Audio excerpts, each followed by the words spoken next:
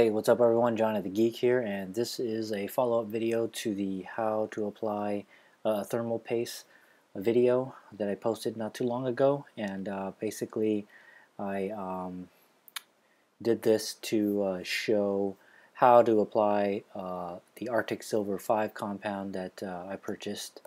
And well, in this video I applied a small dot and then I spread it around. And so by doing that, I did not achieve the desired results that I was looking for in terms of cooling the CPU. And I know I got a lot of flack from people saying that I should have just left it with applying the small dot, which is what you see here. About that amount is good enough. And so I just wanted to bring up a couple of things first about Arctic Silver. Is that they have their own website and instructions, really great instructions too. So I'm just going to go through to see what it is that they say. And when you pick the Arctic Silver 5, you get to pick what CPU you have, and then pick what type of CPU you have. And I have the second generation Intel Core i7, and they are recommending that I do a vertical line right down here. See that right there? That a vertical line about that thickness of that orange line there is supposed to be good enough. And I didn't either. I just did a dot and then I spread it around thinking that was going to be good enough. But here's another thing, that they have a break-in period, and they're saying that there is about, for the Arctic Silver 5, about 200 hours. Temps will drop several degrees over the break-in period. And let me show you with my method in that video that I used, my overclocked CPU. My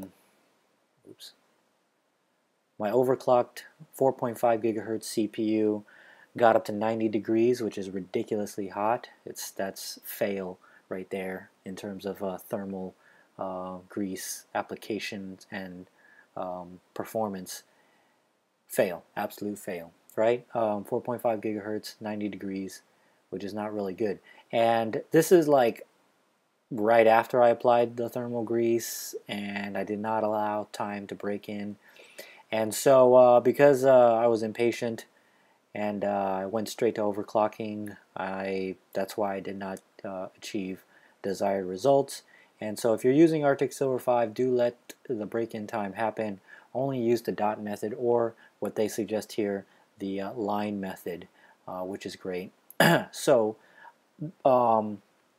since then I've removed that thermal grease, that thermal paste, the Arctic Silver 5, and I applied this other type of thermal compound, which is called Biostar Nano Diamond, and I picked this up from Fry's, although they have it here on Amazon Prime for $9.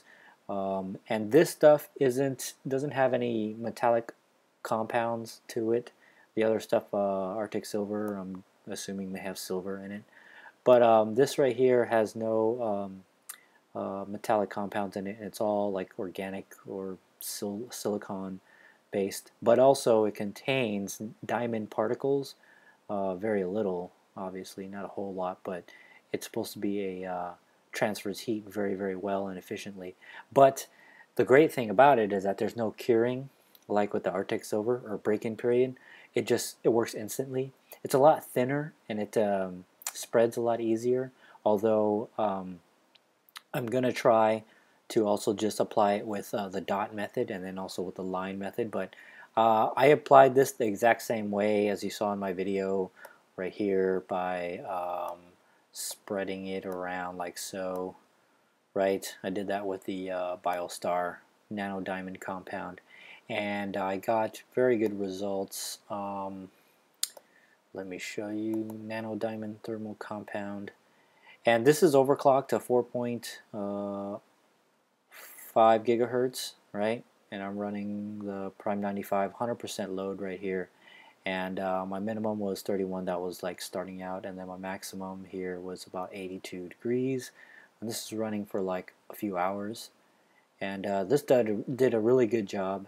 I really like this stuff, and so this is going to be my choice of a thermal compound, and that's going to be the diamond compound, because it works instantly, which I really like. Right? Some other compounds to consider. Another YouTuber was telling me about some other type of compound. I think it was the IC diamond. Let me see here. Where is it? Yeah, ICD7. Apparently this is a very thick compound, and you should only need to put a dot, and that's what that person used, and it worked really well. So this looks to be pretty legit. I do want to try this out later on. And then Antec makes their own Antec Nano Diamond Thermal Compound Formula 7. I'm assuming the 7 means that there's 7 carats. Yeah, I'm guessing that's what it means. The amount of diamond that's in the compound. And if you're into the whole, name brand, I guess Antec is sort of a name brand product, so you can definitely try that out. And it looks like they also want you to just apply with the dot method. And I have another AMD system where I applied just a single dot of Arctic Silver 5 compound on the AMD, and no overclocking or anything like that, and I'm going to let that run to its 200-hour break-in point, and then overclock it, and then test the temperatures on that.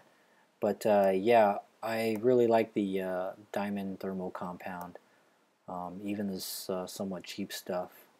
Although I think they were around for a long time, the Biostar Nano Diamond compound. I got really good results out of this, and if you decide to go with it, let me know what temperature results and what CPU and how much overclock that you're using for it, or if you're also using these other two. Right? I might make one more video just to apply the thermal compound. I didn't really want to make a whole nother video of applying this dot, since you kind of can already see it here. That little dot. That's about how much you should be using, and let it sit for a while if you're using the Arctic Silver 5. But yeah, so my next test is going to be the dot method with the nano diamond compound. That's pretty much it. Thanks for watching. Johnny the Geek out. Peace.